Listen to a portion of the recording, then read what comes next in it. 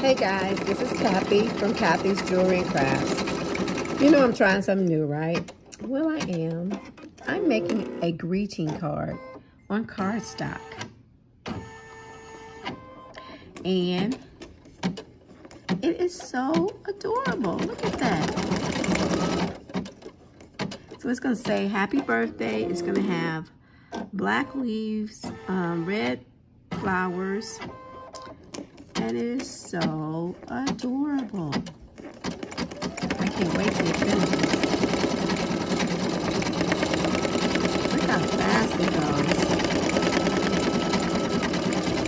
goes. Okay, it's writing happy birthday now. I decided to go with a blue instead of the orange that they had, so to match the border. This is so cool. Once it's done, I'll just cut it off and I'll glue it to the front of the card, and then I'll continue with the rest of the card. I'll probably just leave it blank on the inside though. This is so cute. All right, it's coming up with the B for birthday.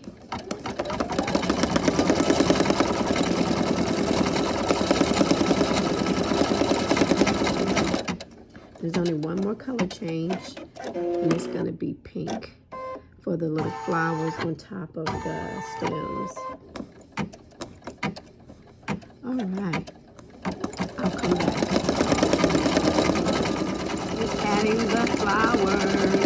It's almost done. It's only 1 minute to do the flowers. I think there's only 5 little flowers.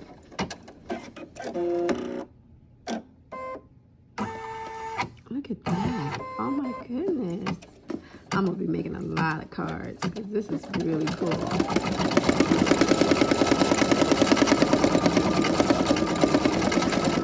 see what it's going to do. This is the picture again of what it's going to do. And we're down to the last minute. 400 more stitches.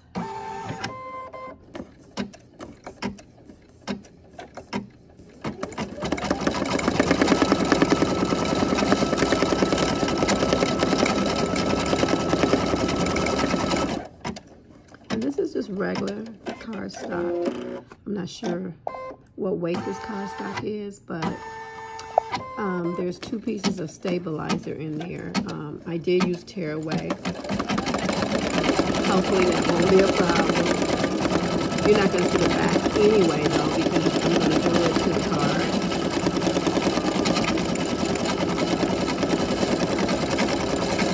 This is one I had done. I messed up. Well, I did it on the stabilizer, and all the videos I watched said they do like a basting stitch or a placement stitch first. This one does not. You have to put the paper down. So I did this on this, and then I started thinking, well, how is it going to connect to the card? Because the pretty stitch is what we want to see. So I had to rehoop it, and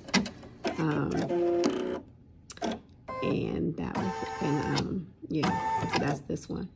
It finished. Look, it tells you finished embroidery, and you can say okay. And those were all the different stitches we did. This is so cool. I'm going to take it off the hoop and then glue it to the card, and I'll be right back. Wow, that came out really nice. All right, I'm going to paste it to the card. Here's the finished card. I think it came out nice. Gotta put something on it to weigh it down for a while, but it's on there, and then I can either leave that blank or fill that up with something. Thanks for watching. Please hit the like and subscribe button, and I'll see you on my next video. Bye.